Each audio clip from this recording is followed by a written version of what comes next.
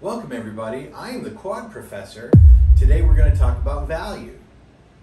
$900 12-inch sub, $70 12-inch sub. Which one's a better deal?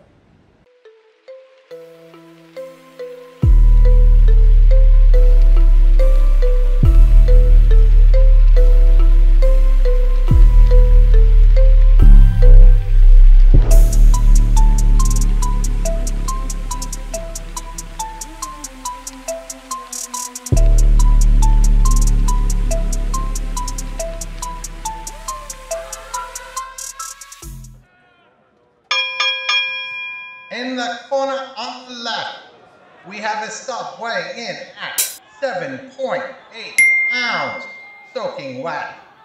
In the right corner, we have a sub weighing in at just under 95 pounds.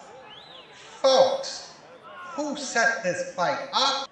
It has the makings of a bloodbath. So really, in fairness, I recognize I've brought a dull knife to a cannon fight. This is dual voice coil, single voice coil, although that doesn't really matter in the comparison, wouldn't change very much. This has 8-layer voice coil, 4-layer voice coil. Again, big difference, but in this comparison, that's not the deal breaker on it. It has more to do with the motor. I mean, just the motor difference is crazy. The spider on the Sundown is just stiff, beautiful. I mean, it's, you got to see it in person. It's really nice. The tinsel leads are really high quality. The connectors are really high quality. They'll accept a super large gauge. It's well underrated for what it is. You can tell by the surround. Ooh, the casting, I mean, this is just burly as all get out. This is stamped, fairly flimsy, albeit stiff, spider. The whole motor area is just underwhelming. So I recognize it's not a fair comparison, but still, value isn't in those things. It's in, is the money you're spending worth what you get for it? That's what value is. That's what we're talking about. All right, so let's take a look at some of the differences in the two speakers. Now, some of it's obvious, but some of it is very subtle. So let's take a look at the tinsel leads. The tinsel leads on the Sundown are very high quality. They're flat. They have some give to them, so there's lots of room for movement without them touching or short-circuiting. And because it's dual voice coil, obviously they're on both sides. They're pretty well secured to the spider. They're just really, really nice. Very high quality. On the Boss, it's your standard, which you would expect to see from basically any speaker. So very small tinsel leads, which tells you the power rating really.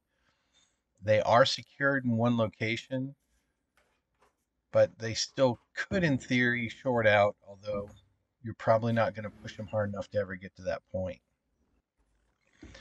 All right, so let's take a closer look at the spider differences. The spider on the Boss is very typical. It's got that Kevlar yellow. It flexes really easy, so I wouldn't call it stiff, but it doesn't feel like it has a lot of give to it if it can be both. The Sundown is extremely firm, but it does have give to it. It's got a nice coating on it. It's very heavy duty. You can tell just comparing those two things, one of them's made for heavy power, one of them isn't. Now let's take a closer look at the cones and the surrounds. The surround on the Sundown is very, very heavy duty. You trade off some efficiency for that. You can see on the Boss, the cone and the surround is very, very thin, and that's in an attempt to make it more efficient for the same power. The Sundown is actually quite stiff, and the surround is probably most of the moving mass. So the trade-off that you're making is a little bit of efficiency, but you can put considerably more power to it without any distortion. The cones, they're both very light. On the right side with the Sundown, it's a very exotic material, but still very light, very stiff. It's nice. Also, the surround is stitched to it, so you're not relying on only glue. You actually have a mechanical fastener holding the two together. On the Boss, it's a poly, which is just plastic cone. It's very thin, which makes it light and somewhat efficient, but it's very flexible. So you add that to that soft surround, it would be really easy to get a non-linear motion with this. Now, the connectors are just push-on spade style, nothing too nice or fancy, just your basic. And with the Sundown, it has just giant spring-loaded.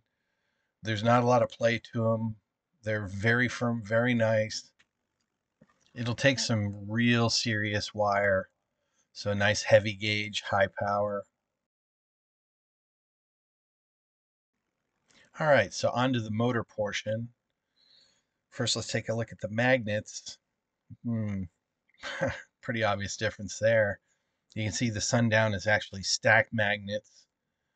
The Boss is one magnet. Besides that, the size is a huge difference visually. If you look at the mass of the magnets, again, pretty big difference. And that's reflected in the frame material also. So one's really heavy duty, one's not. The Boss is a stamped steel, pretty thin, pretty flimsy. The Sundown is a cast aluminum. It is extremely heavy duty. You can put some real power to this, and I can guarantee the frame's not going to be what gives up on you. It's a true competition sub. You can put some real power to it. There are people who are reportedly using Salt 4 or Salt 6 for one of these subwoofers.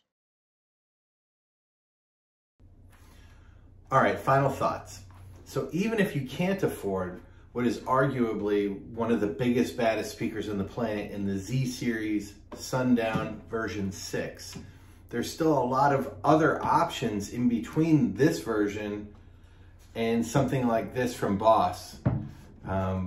This is really an entry level, and I'm not knocking the speaker, I'm not knocking the people that buy it. The reason I even compared this one is because it had a lot of reviews on a lot of sites.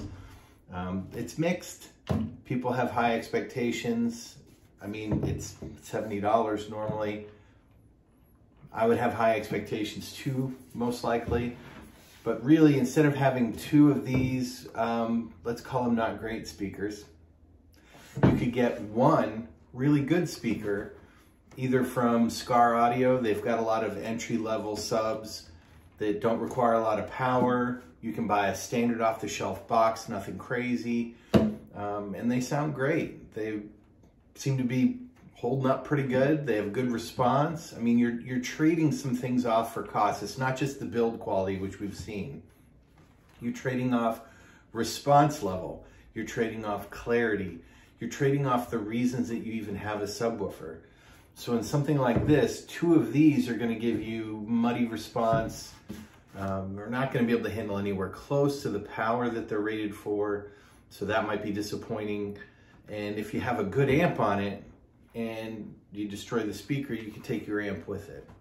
So that's a pretty high risk. You're better off having one good speaker. You can get a really inexpensive, super powerful amp in the Down for Sound version, the JP8.